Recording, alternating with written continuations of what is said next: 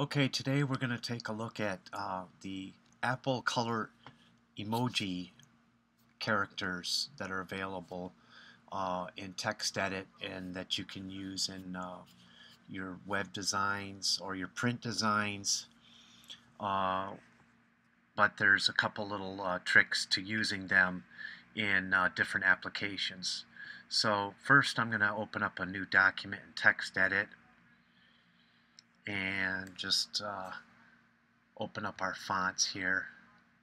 Show fonts, okay, and then go up to the A's, and you'll notice that you don't see the Apple emoji color font in here.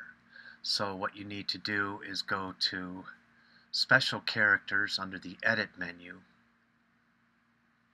and that's where your character palette will come up, which is the same as the character viewer that you can have as a menulet. Okay, and there you see all of the emoji characters that are available. There are 889 of them. Okay, under people, nature, objects, places, and symbols. So you can just start putting those in there however you want by just double clicking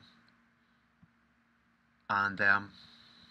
Okay, so I'm going to select a few here, go down, back up to people, select some of these emoji characters up here, the faces, under people. Alright, and then all you have to do is highlight those, and you can make them any size you want in TextEdit. And then if I want to use these characters outside of TextEdit, all I have to do is export this TextEdit file as a PDF. Alright, so I'm going to go back in here, take out a couple of these here, select all of these, and make them even larger. Okay, and if you go too large, they may start to pixelate. So let's go back down to 144. And we're going to export this as a PDF. And we're just going to call it Emoji PDF. Save it to the desktop. And there we go. Then go into Photoshop, in this case CS6 Photoshop. Open, and we'll open that PDF in Photoshop or Illustrator or InDesign, any of the Adobe products. Open it up, and I'm just going to leave it at the defaults at 300 pixels per inch. Make sure my mode is set to RGB color and not generic grayscale. Open that up, and there you go.